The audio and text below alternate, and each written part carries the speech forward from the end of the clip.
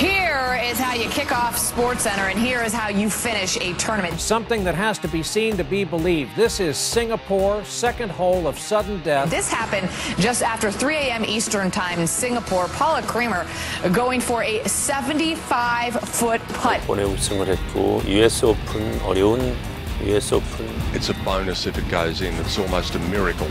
넉을 넘어서 내려갑니다. 제자리만 내려가는데요.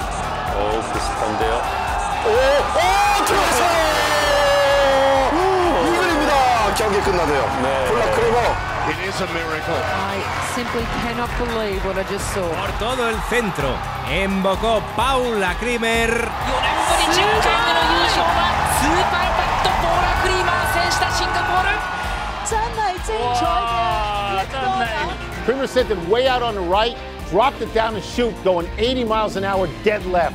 Paula Creamer is my favorite golfer on any tour. I was glad to see her get back in the winner's circle. We saw that quite incredible putt from Paula Creamer. Again, you famously asked her for an autograph after beating her at the Solheim Cup. Just shows the high standard in women's golf right now, doesn't it?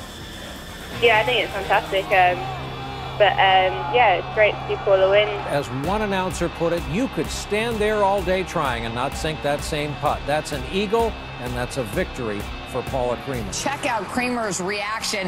Her first LPGA title since the 2010 U.S. Women's Open.